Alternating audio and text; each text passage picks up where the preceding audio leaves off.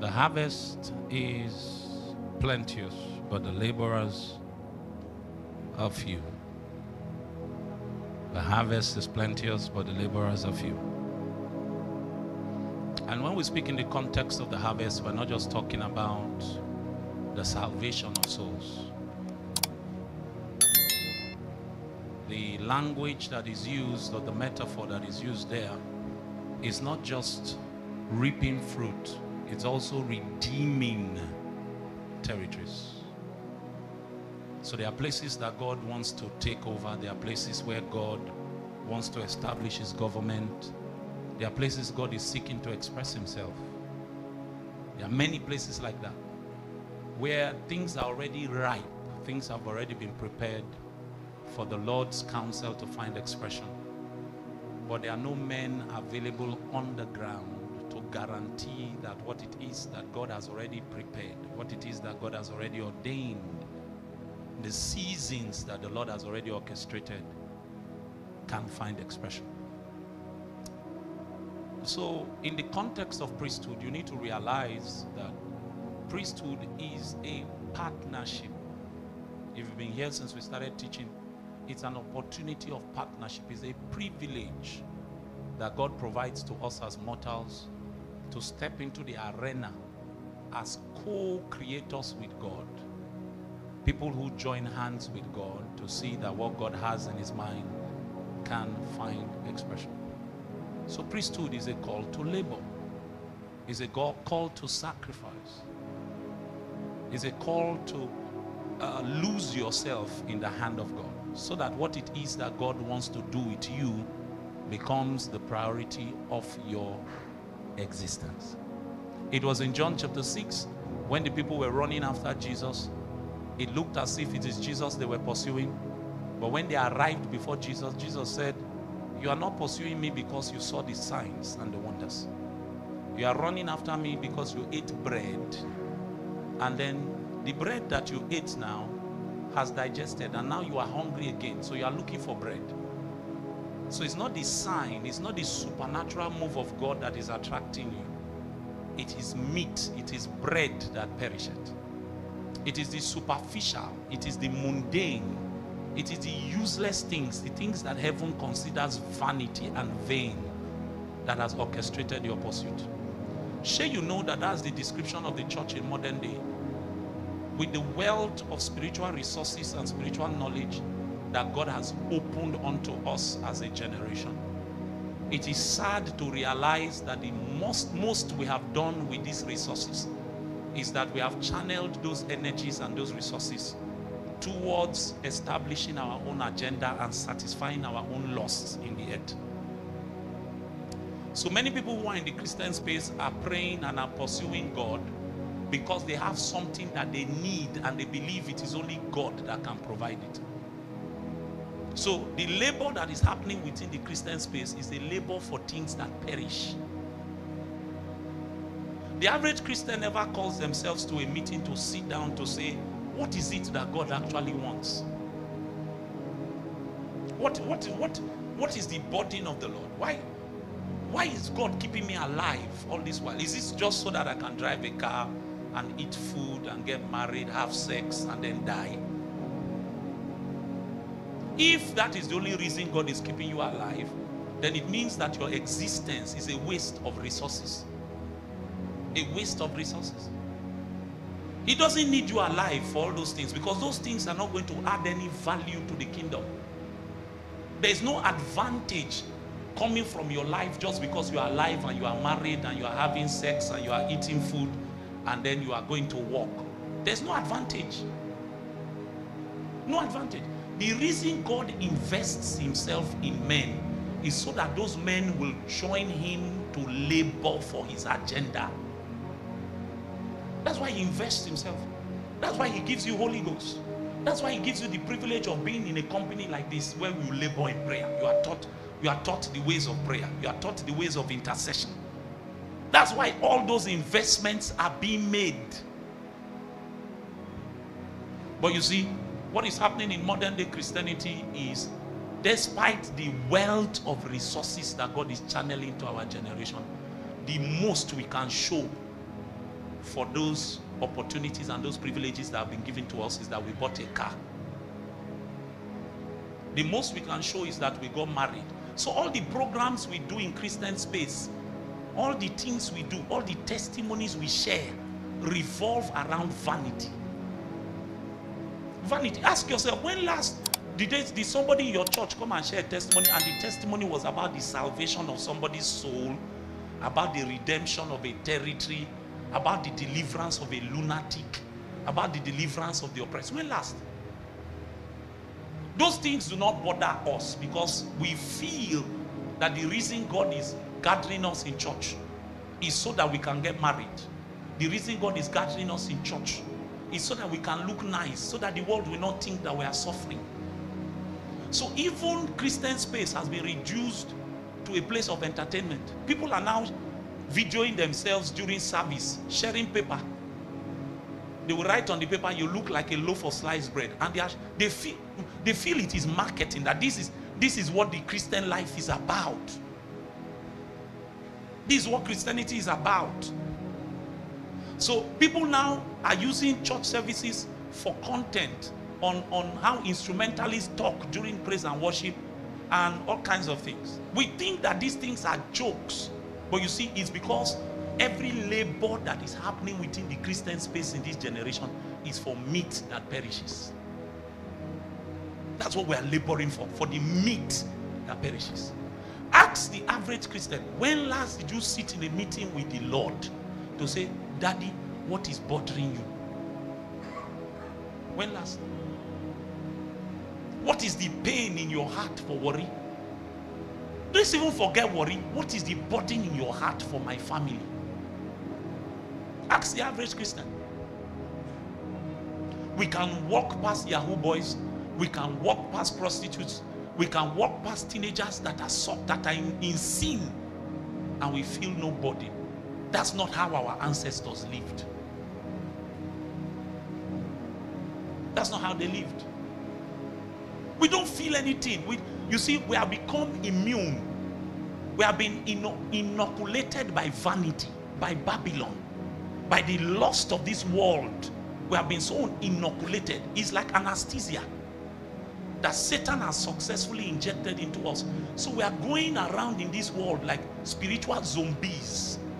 We cannot discern the burden of the Lord for the things happening around us. It's just us. We are obsessed with ourselves. I want to eat. I want to marry.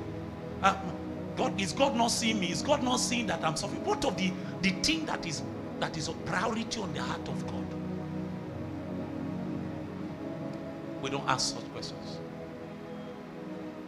This is why Jesus was telling his disciples that first, you need to be able to realize that the harvest is plentiful. Not everybody can even see the harvest. Not everybody. Not everybody. In Isaiah chapter 55, he says, "Why spend money?" How did he put it now? He says, "Why spend money on that which is not bread?" Isaiah 55 verse 2. Why spend money on that which is not bread and that which does not satisfy? Isaiah chapter 55 verse 2. Why do you spend money for what is not bread and your wages for what does not satisfy? We are laboring for meat that perisheth. And this is why you may not like me. And I'm not out to be liked. I know the burden of my calling. You may not like me. This is why we have many churches in this our country, and the country is not changing. Great churches with great membership, with beautiful buildings, but it's not changing because our labor is around vanity, is around the meat that perisheth. And you see, that's not what priesthood is designed for. The dimension of priesthood that is called prayer, the essence is not to labor for what perishes, is to labor for what is eternal. And this is what the people in the negative supernatural understand. That's why, my sister, those in the negative supernatural do not care if they are in poverty. Is there any native doctor that you have seen that stays in Lekki? Eh? They don't care if they are in poverty or squalor, because the driver is not what perisheth. Is that they can bring something that is eternal into time, and whatever price they need to pay for it, they will pay for it. They will pay for it. I was listening to Amanda when she started that she had an uncle who throughout his lifetime he dared not eat starch. That was his consecration. And for an Urobo man or an Isoko man that you meet that does not eat starch, it's either he didn't grow up here, because there's something the Lord put upon starch. It's levuzava. If it is properly made, and have you heard of what they call yellow? Huh? That's starch and ogureri. Have you heard, do they say it? Huh? Is anointed by Jesus. Then a man who is from this place now says that he does not eat starch because he's committed to an assignment. But the average Christian cannot even fast. Cannot fast. But there are people who have made up their minds on the negative supernatural to say, this thing, even though it is my legitimate right, I will not touch it because I want to be able to bring something eternal to bear on the lives of men. Priesthood is for labor. That's what I'm saying to you tonight. It's for labor, and you are joining God in partnership to labor to see that his heart is satisfied. The things that are his burdens are established.